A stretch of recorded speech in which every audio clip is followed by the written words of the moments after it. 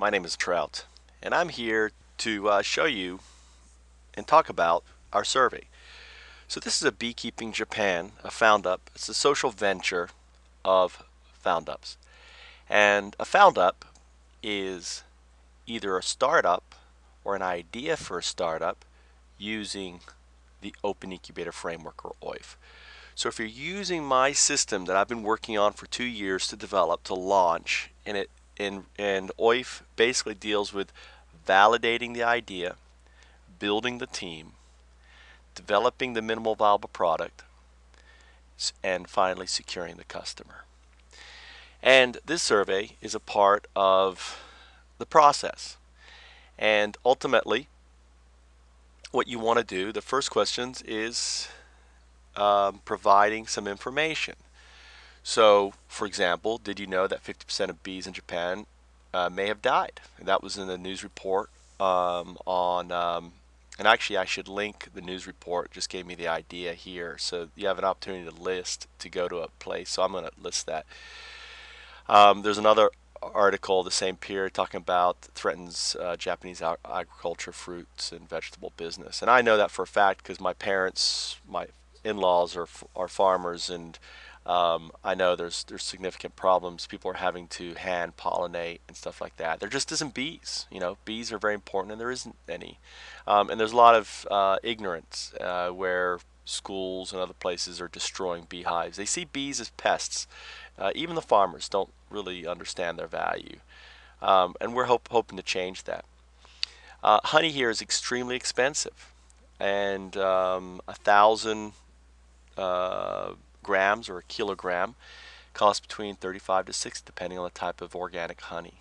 And I've got pictures. If you go to Foundup, go to Beekeeping Japan on Facebook, and you can see pictures, and I've got pictures of the cost and stuff there. Actually, I've got also on Flickr. I just recently discovered that there's up to a 5-year waiting period to buy bees if you're a small-time beekeeper trying to get hold of bees. They're just not enough to go around, and all the bees are going to agriculture, leaving the small businesses. Now I've lucked out because I actually have a supplier, which is an apiary here near me, that's going to sell me the bees. Nukes is a larger. In the States, it costs between 125 to about 150. In Japan, they're 250 to 350. We don't know yet. And I've talked about the beekeepers. Um, and basically my question is, like, and I'm going to be using this survey with beekeepers and say, if this was your environment, would you be a beekeeper here? There's tremendous scarcity. Japan imports over 37,000 tons of honey every year, right? There's only one bee shop in our area, our city, which is the size of Tallahassee, selling organic honey, and they have about 100 hives. So our what we're going to look to do is to donate between 50 to 80%. I put 80%, but I've been crunching the numbers. We'll probably do 50% because we've got to pay for different things, and we got to be able to grow, right? And based on and the honey is going to go to the survivors. So the next part really talks about, would you support, would you be involved, team member, all that stuff.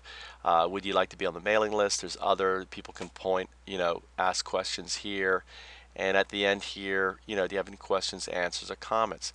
This is it, right?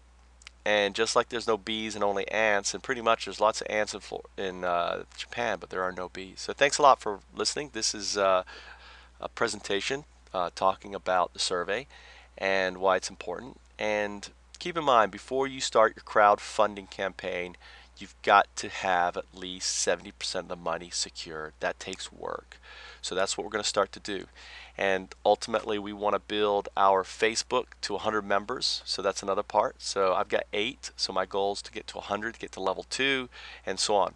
Foundups level up. So I'm trying to help Japan Co. to a level 1 Foundup. Thanks. My name is Michael Trout, CEO, founder, inventor, entrepreneur.